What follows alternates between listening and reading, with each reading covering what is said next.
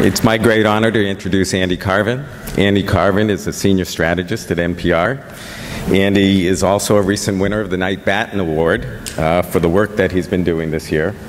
I think he's just finished his last tweet, so he's probably ready to go. For the last year, Andy has been tweeting and posting nonstop covering the Arab Spring that has now evolved into what is now the Arab Awakening. In the process, I believe he's really created a new paradigm of news coverage and news reporting using social media. It's extraordinary what's taken place in the last year. But obviously, Andy wasn't alone, and he was a long way from Tahrir Square and the rest of the Arab world. To get the message out, he needed to make the world aware of the revolutionary changes going on, of the brave women and young men who shared their on-the-ground reporting and first-hand experience with the world via Facebook and Twitter. Andy would say he was merely the conduit of these brave individuals. Today, Andy is joined by three of those people who shared their stories with the world.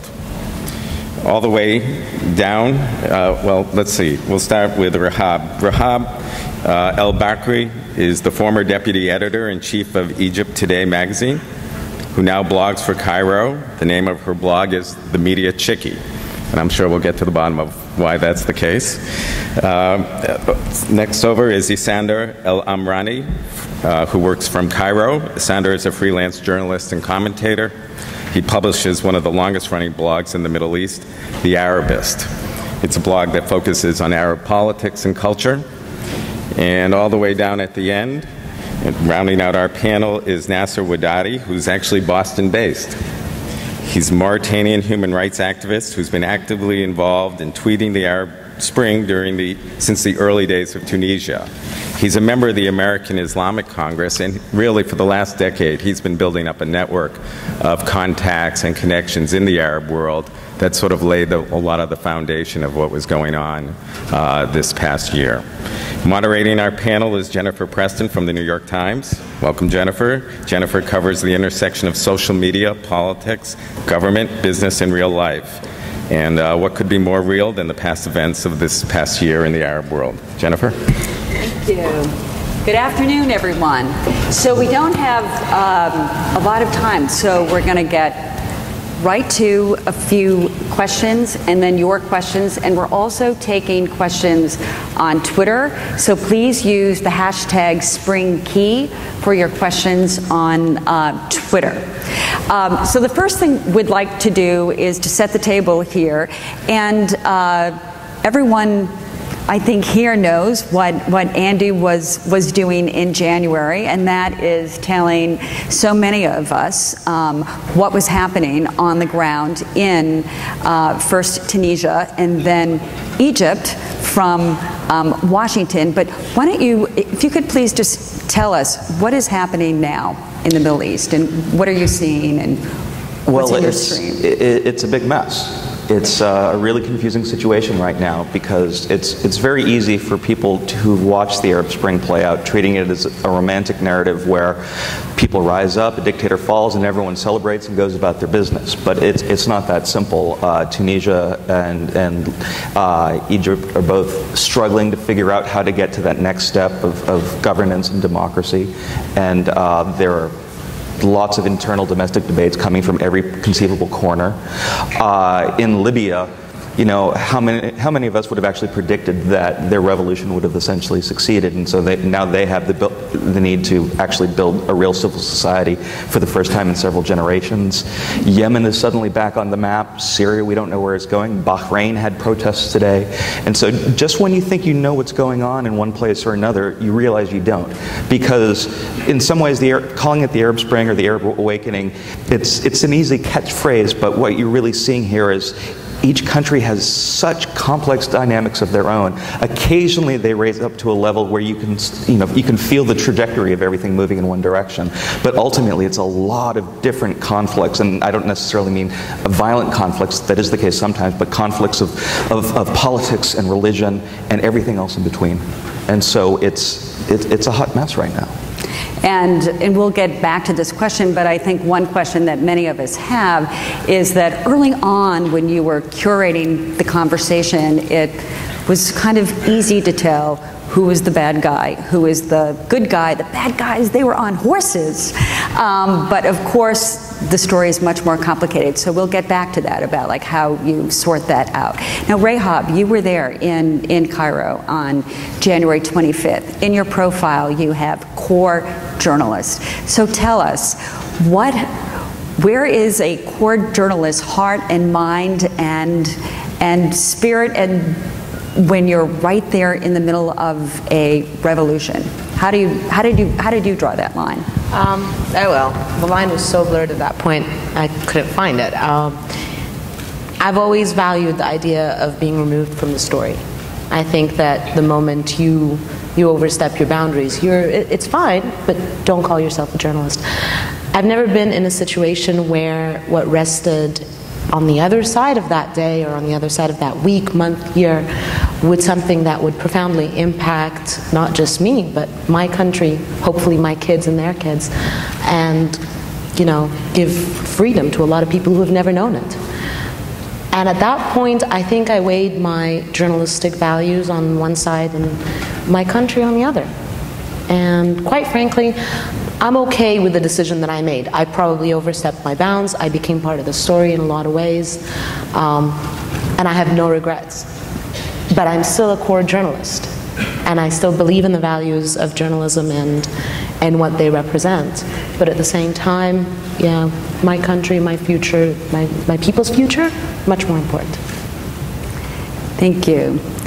So we saw the major role that cell phones, that Facebook, that Twitter, that Al Jazeera, there were so many, of course, pieces and parts that brought the people to the square in January. What role do you think that social media can and will play as Egypt tries to build a government? Well, I think it's going to go back to the situation probably, at least as far as Egypt is concerned, certainly Tunisia, perhaps also other countries, the way it was in the few months before. We have to remember that, for instance, the Egyptian protests were organized on Facebook.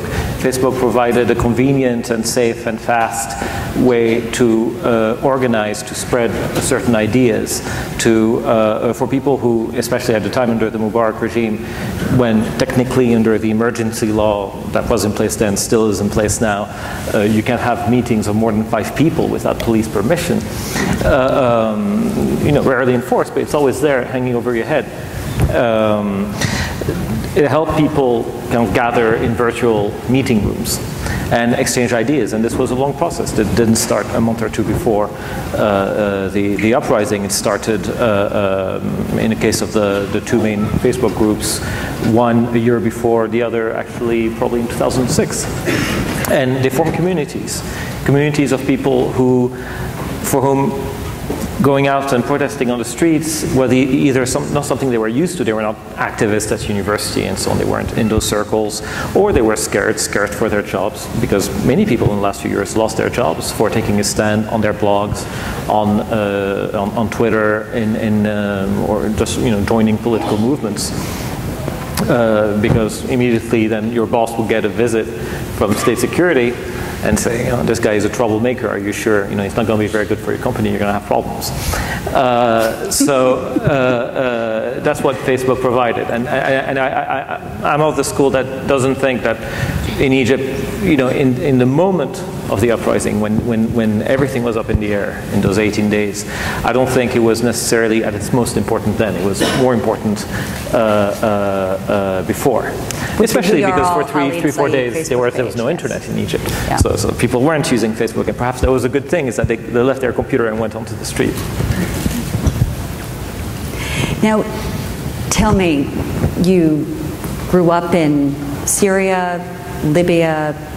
We've seen, of course, the tumult across the region, and there's been a lot of concerns about the negative role that social media has played in Syria, with the government, going to activists and threatening them with jail and worse if they don't turn over Facebook passwords.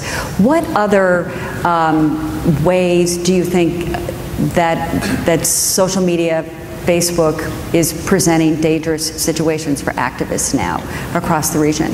First of all, I think that the primary example of the bad use of social media would be Bahrain. Yes. That tiny, pesky little sheikdom in the midst of the Gulf, as repressive as they can be and as polished as can be by foreign PR firms and with Saudi support.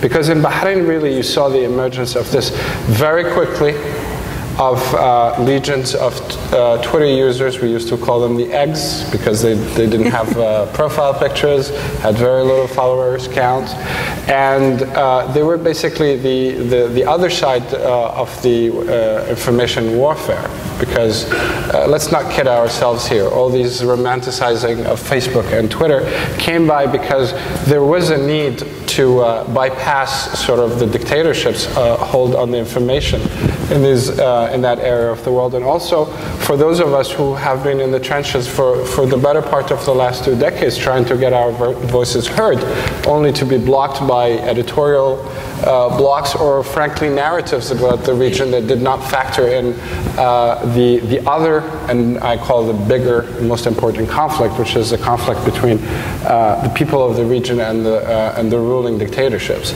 Now, in the specific negative use of social media in terms of the platforms, Facebook, etc., the Syrians didn't really invent anything. The Egyptians tried that in the last 4 years. There have been arrests of activists and dissidents who were basically, they would beat out the password out of them, which at times would render technologies, so-called liberation technologies, useless. Like, you can encrypt all you want, but if you're beaten and tortured, you will have to give your password. But there's been also a cat and mouse game that's been going on for the better part of the last decade, interestingly pioneered by the Tunisians, who were the most sophisticated cyber activists in the Arab world, not only in the use of platforms. I mean, a lot of people would credit folks like Sami ibn Gharbiya of the Nawat Joint, Malik Astrobal and that crowd, with sort of, again, with the help with a whole collective of other Arab activists, of developing what we call cross-posting for advocacy, which is very much what you saw in the last year, where information was taken, recontextualized, packaged in a way where you get the maximum out of one click. What would have taken you a decade ago 15 clicks to get to was back to you in Twitter in one click on a link. And that's very much was the culmination of the use of these technologies. Yes, there are negative sides by having dictatorships, like the Tunisians, by the way, who, again, in that cat and mouse game, they were harvesting passwords. Yes. Yes, and phishing, and frankly, their operation censoring the internet was basically the most sophisticated in the Arab world, no doubt. But there's another sort of on the quirky side of things. I was meeting with the new head of the Tunisian Internet Authority the other day, Shakshouk, and he said that there's a byproduct of the lifting of the censorship in Tunisia, which was that now the bandwidth is so low that you can't stream those videos that people thought to have the freedom to see. And those are some of the interesting limitations you see there. Now, getting back, Andy, to what we were discussing about the story is so much more complicated now. So how do you sort all of that out in real time? You know, it's going to vary by country to country. So with the 18 days of the Egyptian Revolution in Tunisia before that, what you saw through social media was very one-sided. You didn't see the regimes creating accounts or using accounts that already existed to, support their side. Instead, you saw this massive wave of protesters organizing and mobilizing, and in many cases acting as citizen journalists, capturing footage of what was taking place within the protests, which made for an interesting dilemma, because in both countries, some of my best sources were also some of the most active in the revolutions. And so, on the one hand, the videos and the photos that they would send me were absolutely invaluable. They were often better than anything the media could get. But when they would write things about what was going on, you sometimes had to take some of it with a grain an assault. Like there'd be times where they would claim, 500,000 people are at this particular protest, when in reality maybe it's 15 or 20. Now 15 or 20,000 is still impressive, but when you're trying to mobilize more people to get out, 500,000 sounds better. And so if you're just following one or two activists, you have to remember the role they're playing themselves. Having said all that, if you're following 20 or 30 activists in a particular place like Tahrir Square, and they're all tweeting things that seem similar and there's a lot of chaos going on, there's a good chance that what they're talking about is basically true. You just have to sort it out. It's almost like a form of situational awareness where you're floating above Tahrir in a helicopter or something. You may not know every single detail, but you can see things coming together from all these disparate perspectives. And you experienced that yourself. We were chatting earlier. You were in Cairo in June, and you were at the edge of a large gathering. But so tell us a little bit about that, like how you sorted out what was going on. So on June 28th, there was one of the largest protests that had happened in months, and it spiraled out of control very quickly.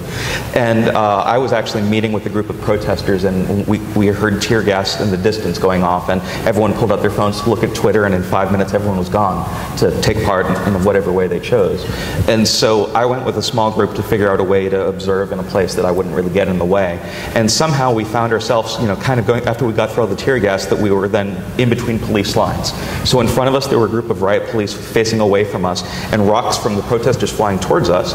And then the other side were more riot police ready to get into action. And so we had to play dumb and not take our cameras out, and just had to observe things and not take any chances. And then when the police were busy, we got the hell out of there. But in the entire 30 minutes or whatever it was that we were stuck in that position, I could hear it, I could see it, I could taste it, I could feel it, I could smell it. It was all around me, but I had no idea what was going on. Tahrir Square was 75, 100 feet straight ahead of me, but because of the police lines and all the smoke and all the tear gas, I had no idea what was going on. And it wasn't until we got back in a car and I was able to pull up my phone and look at it, that suddenly the whole thing fell into view for me. Because of who you were following Because of on the big Twitter. picture, because of all the people that were following that were in the midst of the melees. I think we have to realize that the big picture of what happened during those 18 days is still coming out. I mean, partly we have the side, we have to a large degree the side of the activists, because they've spoken out a lot, and they've uploaded a lot of videos. But there's a lot of content out there. There's a lot of testimonies, a lot of different versions of what happens. It's going to take painstaking work to reconcile. What we still don't have, and we're only barely starting to get, is the regime side. What happened? What decisions were made? The decision to pull out the police towards the end of the day on 28th of January, where the police were basically defeated. With the conversations between President Mubarak and his interior minister Habib al-Adli, which are now the subject of the Mubarak court case and the Adli court case. All of this stuff, is coming up. We still have a very partial picture, and partly because these uprisings were experienced by journalists and by the world through social media, which has that kind of immediacy and emotional charge. And partly because for the mainstream, let's say the TV stations, especially the TV stations, whether it's Arabic ones like Jazeera or foreign ones like CNN, let's say, they wanted those spectacular images, those inspiring images. They didn't, they didn't have the access to get what was happening on the government side, to know what was happening there. They couldn't be everywhere at once. It was dangerous. We got the big anchormen come out, and they wanted to be at certain key symbolic locations. It's not until much later that you get really the greater picture. I know, just as a journalist, we were trying to get what we could. I mean, I think at the end of the day, we were either trying to confirm what we were hearing on Twitter when we had access to it, or we were just trying to do our standard job of reporting what we saw. And you would get a lot of contradictory input. You could get a lot of stuff that you couldn't run with. I was getting calls about bodies being dumped on the street by police. And sometimes they were in places that I couldn't go and verify because it was dangerous.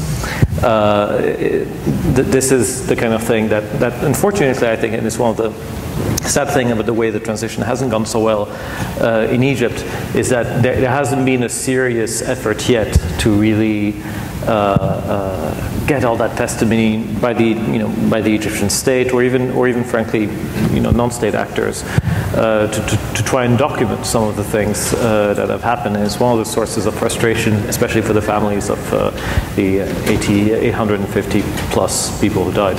And I don't think it's going to happen. It may very well not happen, or at least when it happens, it's going to have. I mean, I think there is a project underway, for instance, to already record an oral history while people's memories are still fresh. And it will be interesting to see all of the data, and I'm speaking to a room full of lots of people who know how to sift through that to tell the story, perhaps through so many of the accounts that were shared on social media, and Bamboozer. Bamboozer, that incredible, was like, what is Bamboozer? It was just like this amazing photo mobile sharing site. We want to get to your questions in just in just a minute. So please think about what you would like to ask our panelists, and we'll also hopefully take some questions from Twitter. So actually, I have a. Do you want to jump in? I was going to follow up on what Asanda was saying about the media, and whether the media in Egypt, for example, or in the rest of the Arab world, for that matter, will actually take the trouble to actually tell you the stories, because a lot of these stories may or may not come out in courtrooms, but the way stories are told are by journalists, and that's why we exist. However, if you look at Arab media and its history over the past 50, 60 years, Arab media has been notoriously censored. And Egypt is a leading example of that. We had a censor sitting on the editorial board of every single newspaper. And how was that changed? That was a fascinating conversation. You're not supposed to have fascinating conversations right before a panel, so we're going to share this one with you. We were having this fascinating conversation about your view and your perceptions about how the media has changed or not in the last eight months. So where are folks now? I don't think it has. I think one of the funnest things to do was on the day of the 10th of January, reading the government newspapers. Government newspapers are, pro-government. They pay your salary, you write what they tell you. So as far as they're concerned, everybody that was protesting, they were drug dealers, they were, people of ill repute.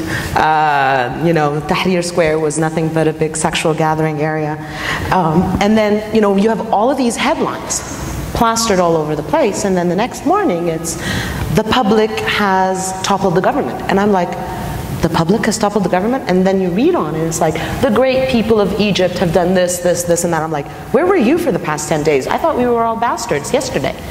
And it will continue, and until today, the Switch, national TV, for example, which has the largest reach in Egypt, they were reporting on another revolution in another country, for God's sake.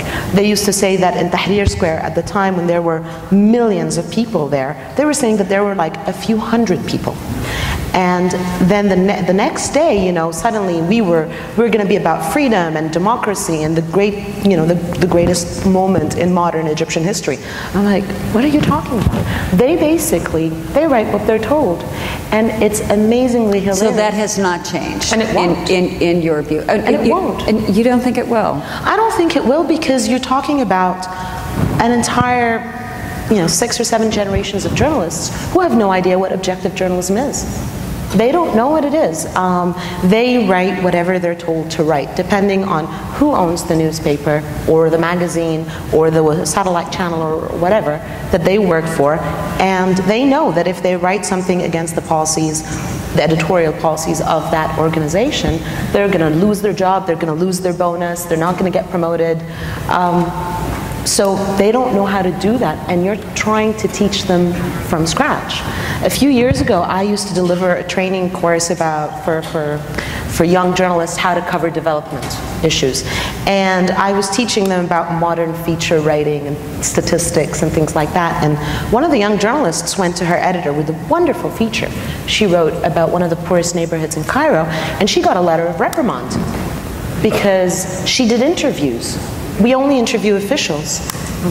Well, that's also, you know, the word blogger. The word blogger. What does the word blogger in Egypt mean? I honestly, I think when I look at the bloggers in many parts of the Middle East and North Africa, they would be Pulitzer Prize winning journalists in this country.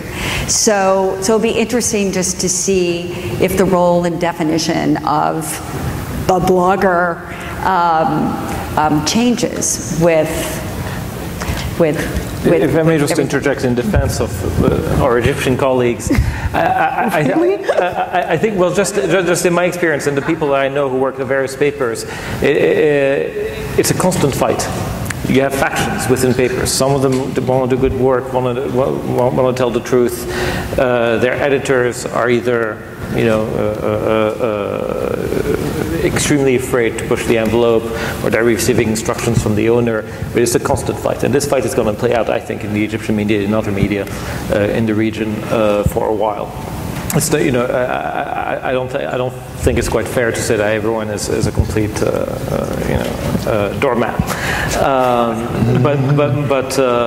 And that's an interesting thing that's going to happen. And just on the question you raised of bloggers, it's already been a few years that bloggers, by the more courageous Egyptian newspapers, like this one newspaper called The Store, run by a quite prominent firebrand editor who's gotten into a lot of trouble with the regime in the past, was one of the first to hire the bloggers, because he recognized, I think Ibrahim Issa, this editor, recognized the value of having those voices and the value of their difference with the, you know, the monolithic state-run media and the type of journalism it produced for decades now in Egypt. And you're one of the few on the blogger front, very briefly, protected from not in the Arab Bloggers Conference in 2009, which now apparently is the work of legends, one of the biggest debates was the bloggers, what are we?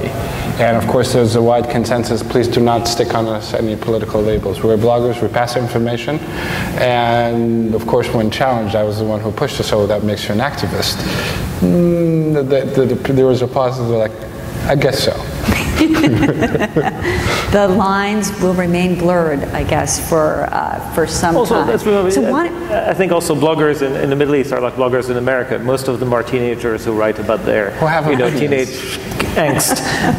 Only a few of them are the ones writing about economics, politics, and so on. So why don't we take a question from Twitter? Oh, here's Elizabeth.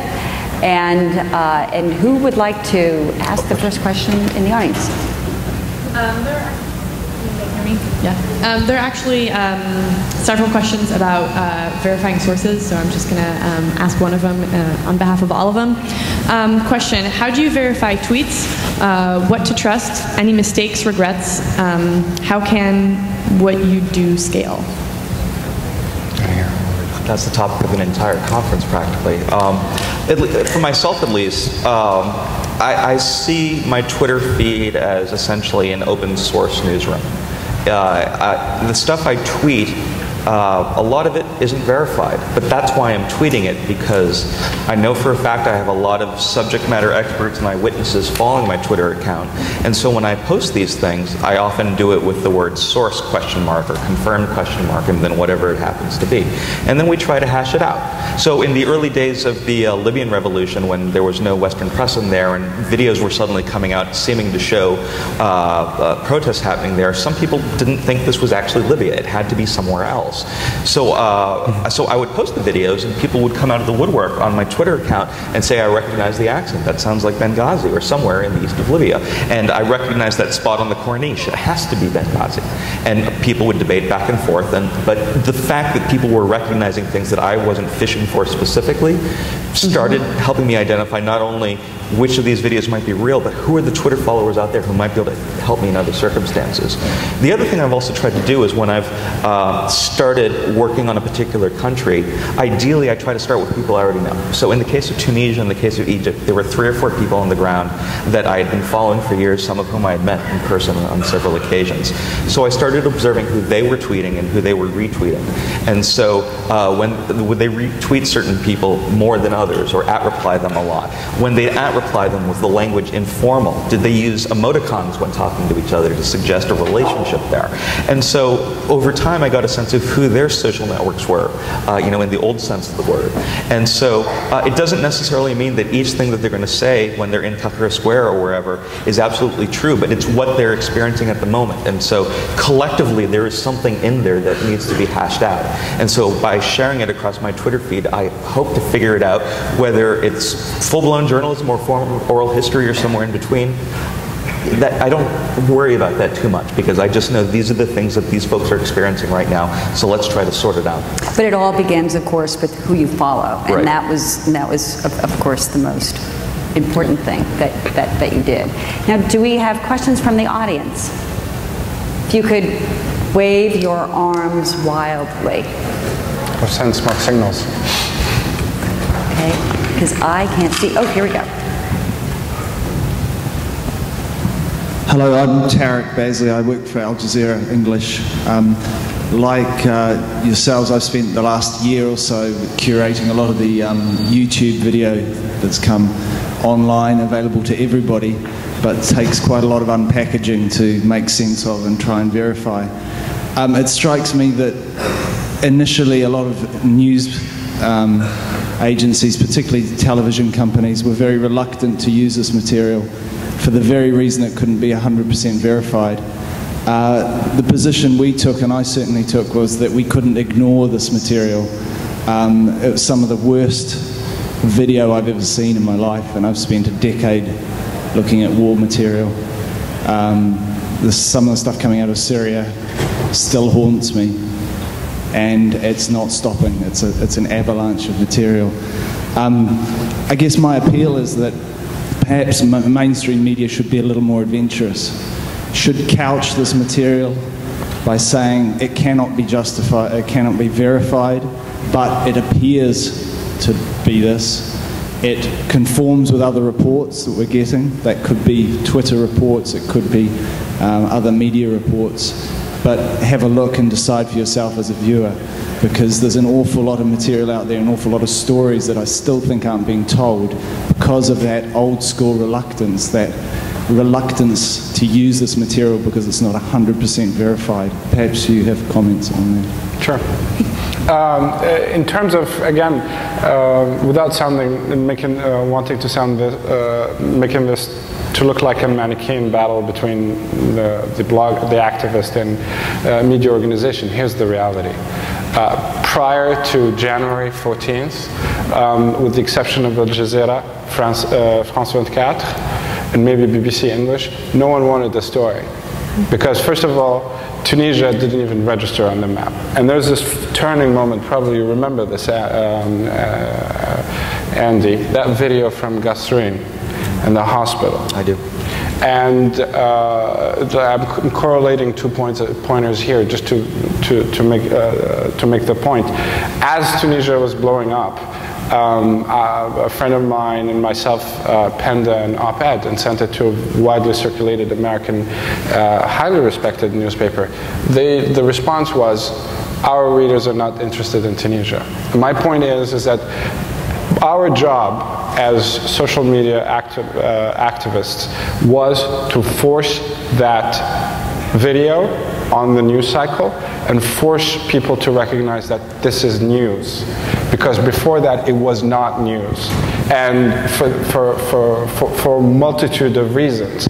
But I'm glad to say that since it's quite clear now that since the uprising started, most mainstream media organizations started recognizing the value of these videos, because it was proven that you cannot report news without plugging into these new avenues, sources of information. Now, they cannot, maybe they're not always verifiable, and even in some instances, they were deliberately, people would play some videos just to discredit one journalist or a news source. But you cannot today report news without looking at what is happening on the social networks. It's just impossible. If I may just interject here, this is why I started blogging. I've been a freelance journalist based in Egypt for a long time. I was working with local English language publications, but then I stopped and I started to blog.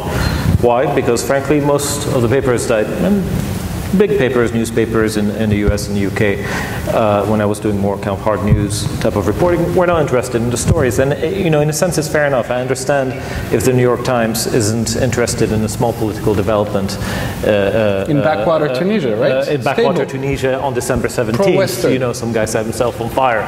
The editorial decision is understandable. It's less understandable 3 weeks down the road when there's protests across the country. Yes, it's a small country. It doesn't, you know, it's not part of any of the big regional conflicts. It has no troublesome borders.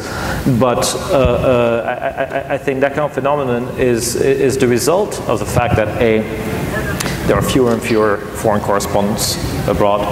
That there seems to be less interest in forward reporting, and in the last decade, especially in our profession, we've seen tremendous amounts of money being sucked by covering Iraq.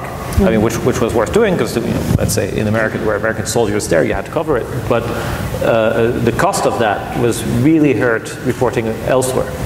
Which is why one of the wonderful networks that I think many journalists discovered in this country is Global Voices, which is a network that really tries to capture and give a place for the local bloggers. And they were covering, you know, what was happening in Tunisia. The story of the impact of the Global Voices network on the rise of this new venue of information has not been told yet fully. Because I referenced earlier the Arab Bloggers Conference in 2009 that took place in Beirut. If you look now at just compare the people who were present, and just take Andy's list of sources, and compare it to the other journalists, you'll see that a lot of people who were there were basically nods. Informational nods in their milieus, and they aligned on Tunisia. They started pumping up. They aligned on Egypt, and also they did align on Morocco and Bahrain. And I think that if one would want to really look back, back and sort of try to understand fully what happened there, is that you had this global network that had established credibility by the virtue of the professionalism of its editors.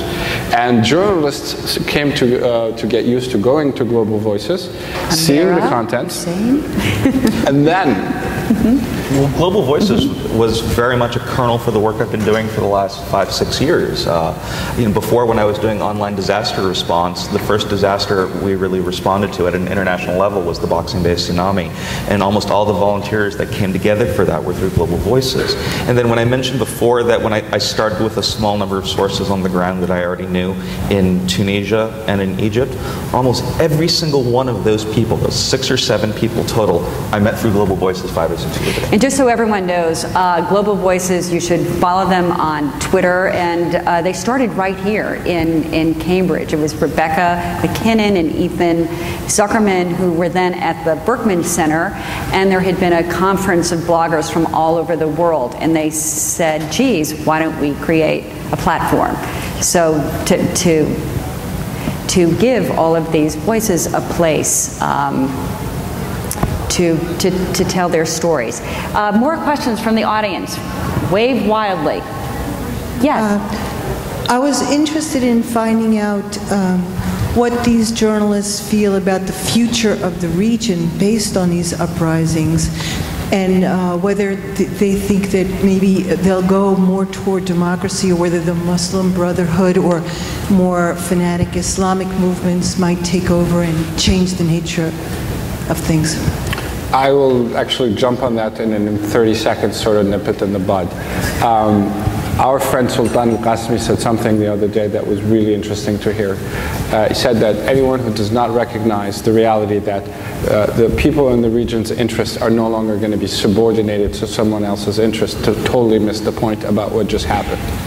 The last 15 seconds of that statement, I will add my own, which is whether we like it or not, the region now has a very young population that feels empowered. So we quote unquote, as outsiders, need to learn to manage our anxieties and also manage our biases about the region and always subordinate them to what the people who live there feel is their best interest. In other words, even though I'm not a fan of the Muslim Brotherhood, spent much of my life fighting their ideology, but nonetheless, as long as they don't carry a gun, we can actually avoid the disaster of the Algiers syndrome in the 90s that led to 250,000 dead. Because the generals capitalized on Western anxieties about Islamists. That doesn't mean that Islamists are the best solution in the world, but the times have changed. We're in the 21st century, and instead of seeing an opportunity, and I say this very bluntly, there hasn't been a better time than today than break their backs, ideologically speaking, precisely through democratic processes. I'm sure Isander here has a counterpoint or two to that. No, I mean, I largely agree with what you said, is that these people exist, they're a political reality. You know, I'm Moroccan American myself, and there's equivalent Islamist movements in Morocco that have been repressed, a bunch of them do get thrown in prison regularly. And even though I disagree with what they believe in, I don't agree with that. Just like, you know, as an American, I don't like the Tea Party. I don't think that Michelle Bachmann and Rick Perry should be thrown in jail. It's really, I mean, for me, the question, you know, this approach to the region is, oh no, there's dangerous people. These dangerous people are going to threaten all sorts of things. Yes, there is a risk, but we have to, you know, we have to take hold of that risk. We have to control that risk through democratic means, not rely on you know, what was famously said, I think, by I can't remember whether it was Henry Kissinger or someone like that, about one of these dictators is a son of a bitch, is our son of a bitch. We can't. I think that. And also realize that this is not 1979. We're not Iran. There's no Ayatollah Khomeini here. And these societies have evolved beyond the point to where they may have valued the safety of dictatorship, the stability of dictatorship over what you get in the long term with dictatorship, which is stagnation, which Egypt is really a magnificent example, I think, of. Is that Egypt will now have a very tough road ahead in the next couple of decades to recover from its long experience of a dictatorship, you know, if it makes it even. And we have time for one last question from the audience and a Twitter question. Can we take a question from Twitter? Question from Davin Hutchins, aka @VOA_Hutch. His question is, how can social media organizing be sustained once a dictator falls? Seems transitions are being co-opted by establishment. Actually, I think I have a slight answer for that. I think that once the dictatorships in the region fall, the ones that have, one of the most interesting things that we see are both sides of the fight, those pro, those against, emerging and sort of realizing that you cannot campaign or push your ideology strictly by being on the ground, nor can you do it strictly by being online. One of the most emerging patterns in Egypt is the number of pro-Hosni Mubarak groups that have emerged since the fall of Hosni Mubarak. And as much of an insanity as it seems to me, they do exist, and it's really important for them to actually feel that they can say something.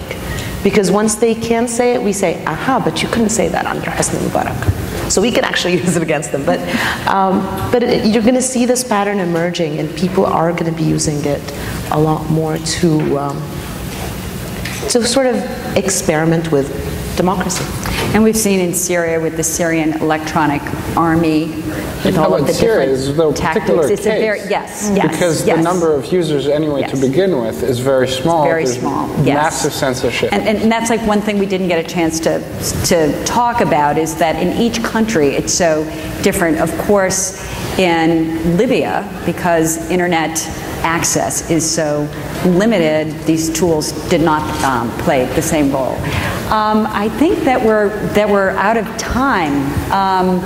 I think a few of us will be here afterwards, if anyone, for a few minutes, although Andy I'll stick around for a few. has to catch a plane. Yeah, but it's not taking off right now. I've got a few minutes. So please come and say hello. Thank you.